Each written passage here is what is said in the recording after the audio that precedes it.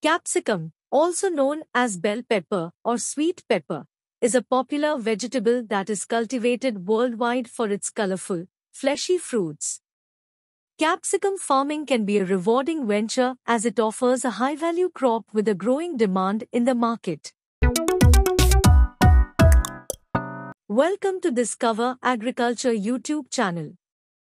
If you haven't subscribed yet, hit that button now and don't forget to click the bell icon for notifications on new videos. Here are some complete details about capsicum farming.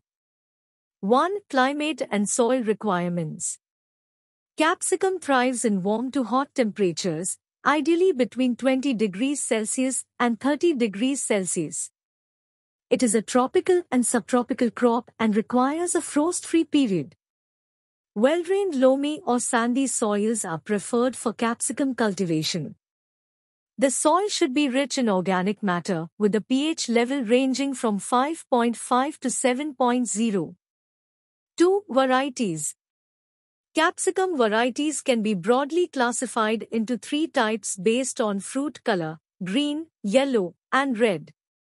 Some popular varieties include California Wonder, Yolo Wonder, Marconi Red, Yolo Wonder Yellow, and Ace Hybrid. 3. Land preparation. Clear the land and remove any weeds or debris. Plow the field thoroughly to make the soil loose and friable. Incorporate well-decomposed organic matter such as farmyard manure or compost into the soil. 4. Propagation. Capsicum is usually propagated through seeds. Start seeds in nurseries or seed trays filled with a seedling mix. Sow the seeds 6 to 8 weeks prior to the desired transplanting date. Transplant the seedlings when they have developed 4 to 6 true leaves. 5. Planting. Capsicum plants should be spaced at a distance of 45 to 60 centimeters between rows and 30 to 45 centimeters between plants. The ideal time for transplanting is during the spring season when the temperature is favorable for growth. 6. Irrigation. Capsicum plants require regular watering to maintain soil moisture. Drip irrigation or sprinkler irrigation systems are commonly used to provide uniform water distribution. Avoid waterlogging, as excessive moisture can lead to diseases. 7. Nutrient management.